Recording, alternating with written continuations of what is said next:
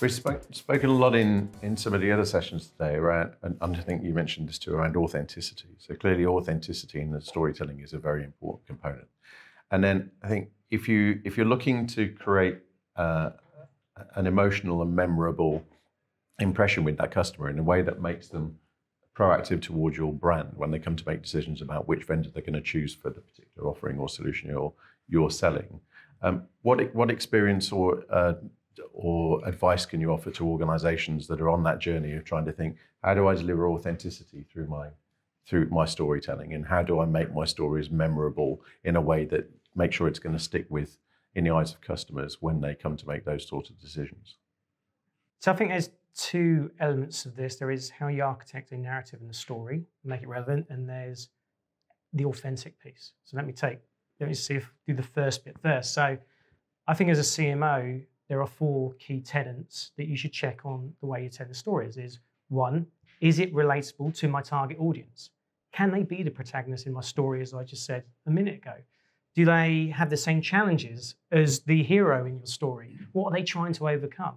So that's one thing, being relevant to your target audience. And then secondly, it's going to be, is it novel? Is it new? Because that will make the sparks in your mind light up and be more attractive. We kind of embrace new things, new technologies, new stories, new visions.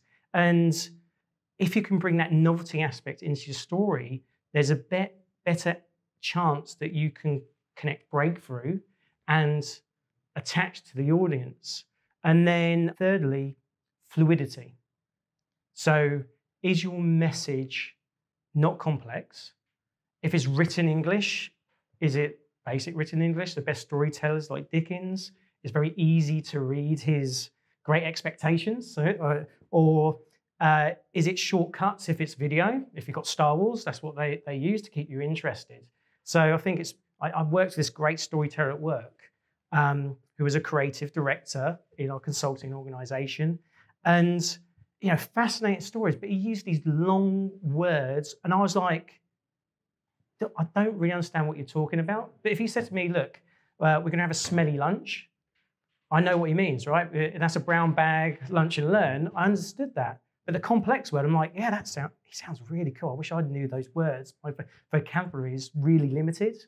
And I think that's one of the things we need to be careful of is if it's you're in an industry or in the technology, you don't become a prisoner of that paradigm and you start talking about SEO, SEM if you're marketing, and you're talking to your sales leader. And he would be like, what's SEO and SEM, right? What's MPUs? So I think it's like having that easy narrative, to consume piece. And then the final piece is really tension. Tension, right? Pause for effect. Pause for effect. So Aristotle says that great storytelling is about the what is and the what could be. And the gap in between is tension. And it's, that as is and to be, how do you overcome those obstacles and how do you draw tension in? So you're close, the hero's close to overcome the obstacle. Or if it's Hugh Grant, he suddenly does something and loses the girl and then he comes back as the savior at the end. So it's that tension piece that actually becomes a good story. And in our world, if it's tech, it's, you could fail fast. Your company, when you're talking about digital disruption, the real risk of your organization going out of business in 3-5 years' time or even 12 months is very real today. So it's like, what's that narrative you need to embed in that story? So that's the piece. And yeah, I love that, right? So right now I am in that tension, right? Because the company I work for, it is something, and I see it where it can be. So in between, I'm spending most of my waking hours trying to tell that story to my internal audiences. And it's tougher than telling the story to the external audiences because they expect, like the external audience, like customers and all, they expect that from a brand like, what we work for, to come up with new narratives, new stories, which are believable and with all the good, sexy words.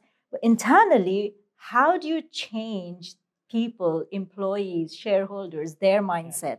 How do you tell a story and convince them that hey, what you're doing is not broken, but times are changing.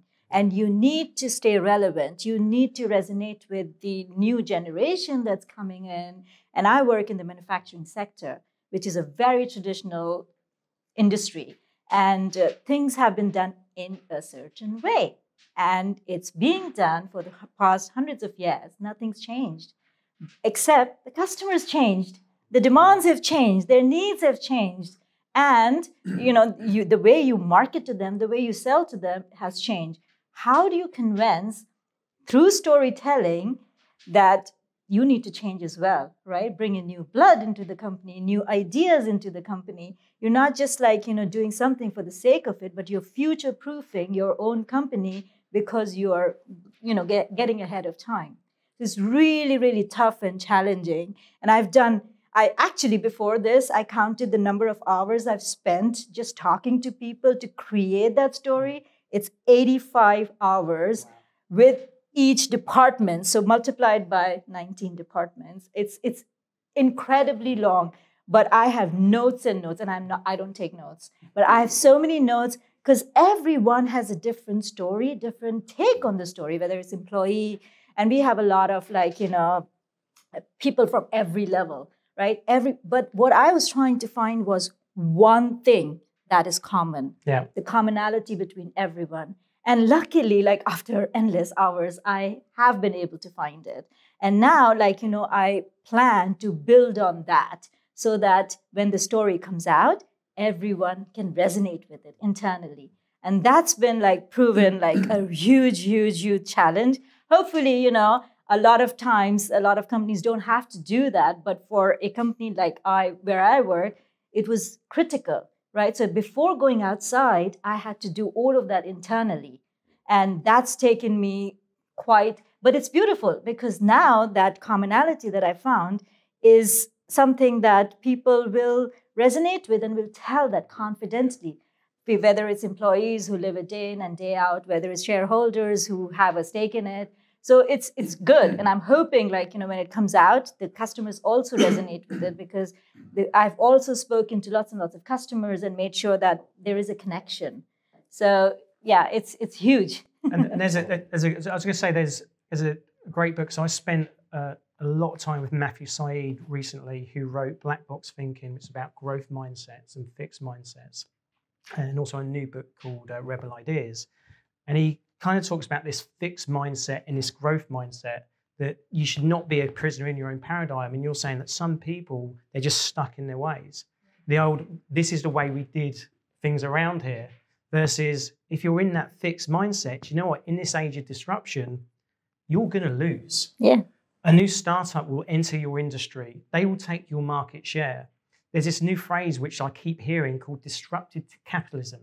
As an incumbent, the only way a startup can survive is by taking your share of customers.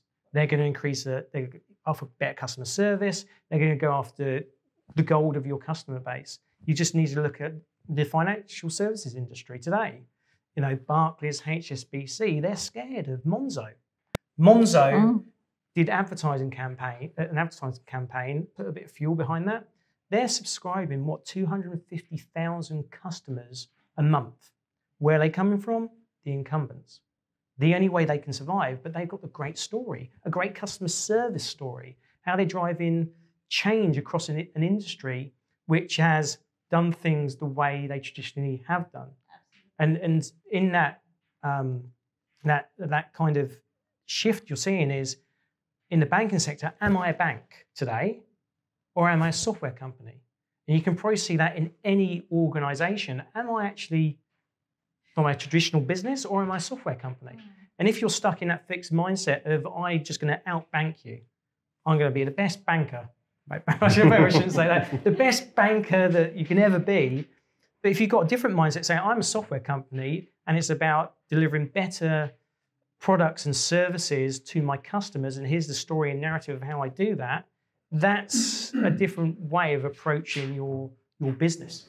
Just before we come on to you, you touched on a great point there, which we'll come on to in a second. Just wanted to respond to your point. This idea, I think, of when you think about storytelling and who is your audience, storytelling to what most people think of as their audience being the customer is one thing. But in order for that story to consistently get through to customers, you've got to make sure that that story resonates with your internal stakeholders as well, especially your sales team, because ultimately they're going to be the people who will tell that story to your customers when they're face to face. So in crafting your story and thinking about how you engage and enable the rest of your stakeholder teams to deliver that experience to customers, come back to your own experience in a minute, I think internal stakeholders are hugely important to make sure that they're aligned.